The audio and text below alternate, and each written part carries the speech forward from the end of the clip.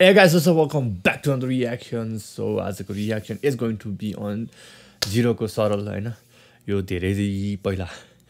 नै पहिला सोधेको वाला हो मैले यो गीत सुनिसकेको छु लाइक धेरै अगाडि सुनिसकेको आई डोन्ट रिमेम्बर टोटली हैन अल्सो ZEROO सँग मेरो पडकास्ट पनि आइसकेको छ जमानाभन्दा फ्यु विक्स अगाडि and such a lovely dude हैन हामी पहिला पनि भेटेको हो र आवाजमा हुँदाखेरि पनि such a lovely guy so please go check him out हैन त्यो पडकास्ट पनि हेर्नु होला ZEROO लाई पनि सपोर्ट गर्दै गर्नु होला if you guys are watching this so let's get to this boom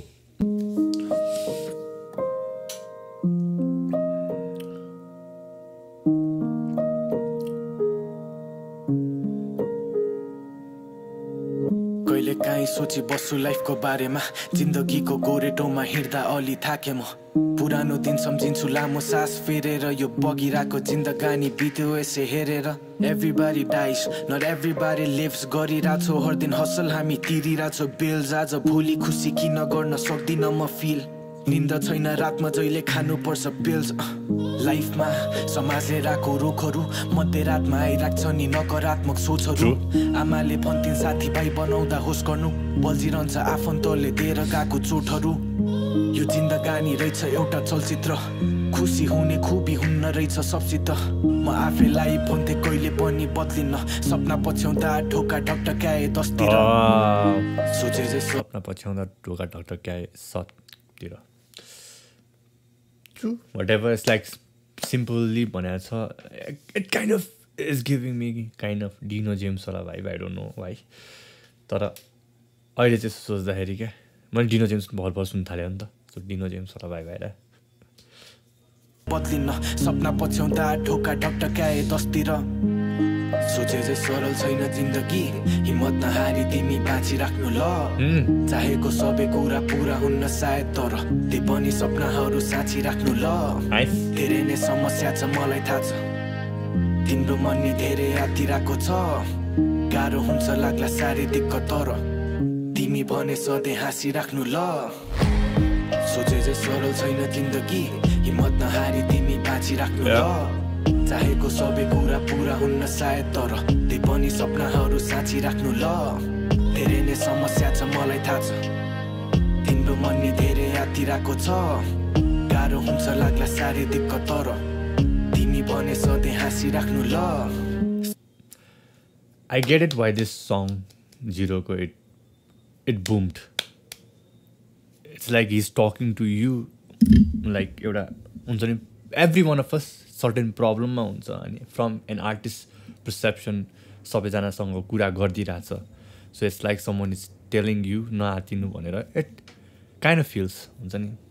nice hook man nice hook लाग्ला साह्रै दिक्कत तर तिमी भने सधैँ हाँसिराख्नु ल सँगै पढ्या साथीसँग छैन बोलचाल चित्त नबुझेको कुरा छ नि कतिपय थाहा छैन को अझै बस्छन् टोलमा म गर्थे प्राय खुसी भएको अभिनय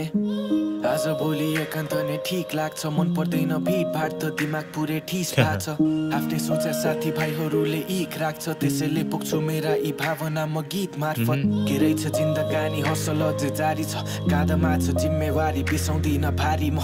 एकदमै सुनौलो संसार त बादल पारी छ गरे अति मेहनत अझै धेरै गर्न बाँकी छ यो मन कहिले काहीँ अतालिन्छ जिन्दगी लथालिङ्ग धेरै नै पीडा छ मेरो कथाभित्र सायद शरीरले नै दम तोड्छ समस्या नै घनघोर छ मन लाग्छ नि सब छोड्न सोचे जे सरल छैन जिन्दगी हिम्मत नहारी तिमी बाँचिराख्नु ल चाहेको सबै कुरा पुरा हुन्न सायद तर त्यही पनि सपनाहरू साँची राख्नु ल धेरै नै समस्या छ मलाई थाहा छ तिम्रो मन नि धेरै आतिरहेको छ गाह्रो हुन्छ लाग्ला साह्रै दिक्कत तर तिमी भने सधैँ हाँसिराख्नु ल सोचे जे सरल छैन जिन्दगी हिम्मत नहारी तिमी बाँचिराख्नु ल चाहेको सबै कुरा पुरा हुन्न सायद तर त्यही पनि सपनाहरू साँची राख्नु ल धेरै नै समस्या छ मलाई थाहा छ तिम्रो मन नि धेरै आतिरहेको छ गाह्रो हुन्छ लाग्ला साह्रै दिक्कत तर तिमी भने सधैँ हाँसिराख्नु ल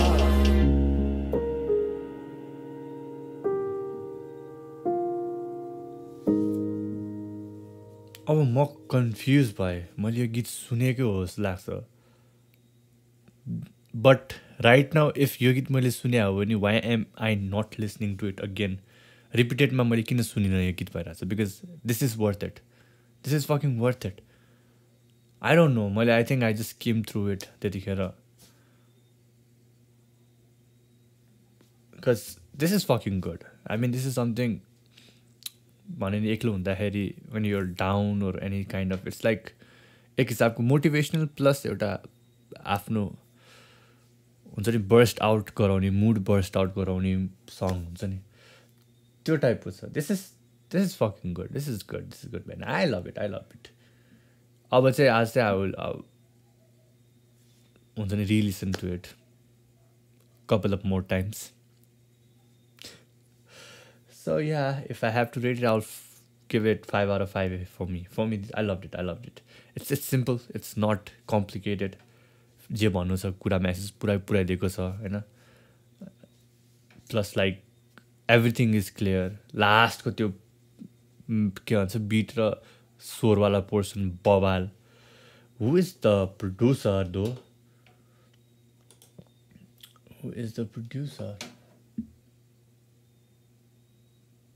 क्लास एक्सबाट हो अब क्लास एक्सबाट कसले प्रड्युस गरेर थाहा भएन न एनीवे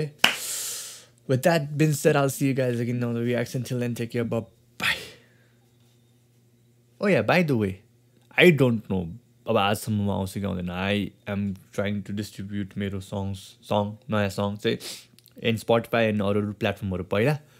अनि त्यसपछि मात्र म युट्युबमा हाल्छु as a video so video मात्र त्यस्तो होइन video lyrics video and this video के भन्छ त्यही हो I think once it gets if it's in Spotify and all that stuff म तल लिङ्क डिस्क्रिप्सनमा हालिदिन्छु आइसकेको रहेछ भने डिस्ट्रिब्युसनको कति टाइम लाग्छ I don't know so with that being said I'll see you guys again on the reaction till then take care bye